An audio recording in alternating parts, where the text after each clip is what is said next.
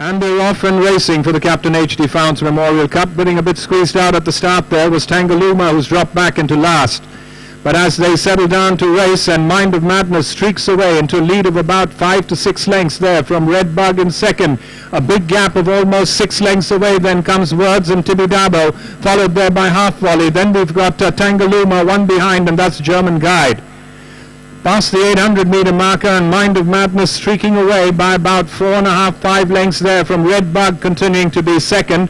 About 4 lengths adrift is Words. Then there's Tibidabo, making a bit of a forward move. Then up on the outside there is Half Volley. A length behind them there is Tangalooma. A further length away then to German Guide in the rear.